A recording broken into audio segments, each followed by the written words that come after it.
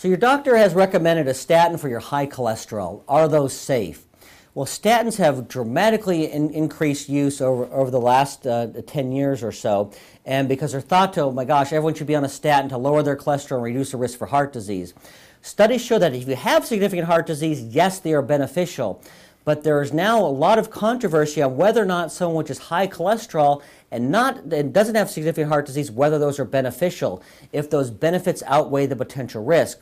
They're finding that a lot of the risks are underreported, including muscle pain, liver dysfunction, cognitive dysfunction, so loss of memory. So statin drugs are beneficial if you have heart disease, but if you don't, there certainly is controversy whether or not those should be given and somewhat just for high cholesterol. There are often much better ways to lower cholesterol, including make sure your thyroid level is optimal and other things that can be done rather than just turning to a statin drug.